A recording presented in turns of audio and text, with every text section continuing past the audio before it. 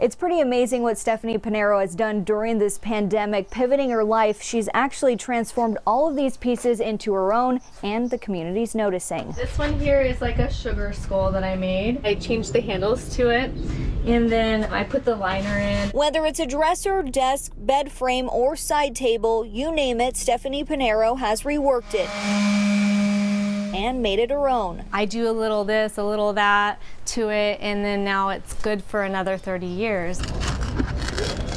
This redesign hobby of hers is a new venture.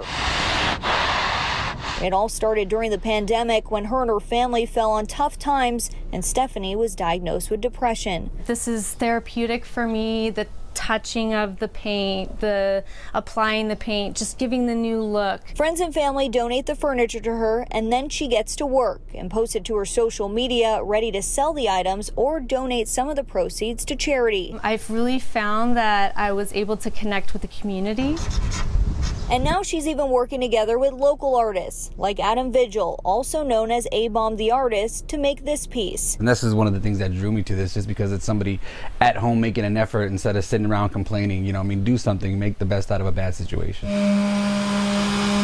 And Stephanie says it's done just that. Revamping these pieces is giving her a new purpose and outlook on her life. I'm definitely feeling a connection. And if you would like any of these pieces in your own home or would like to donate any to Stephanie, we will have information on our website, fox10phoenix.com, on how you can do that. In Mesa, I'm Bailey Miller, Fox 10 News.